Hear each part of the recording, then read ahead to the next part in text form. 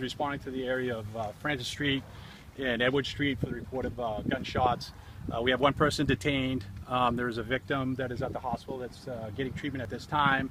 It's an active scene at this time here on this location, as everybody can see. Patrol operations is on scene and making sure it's secure and safe for the investigative team to conduct the investigation. So at this time, we have one person injured, believed to be a gunshot wound.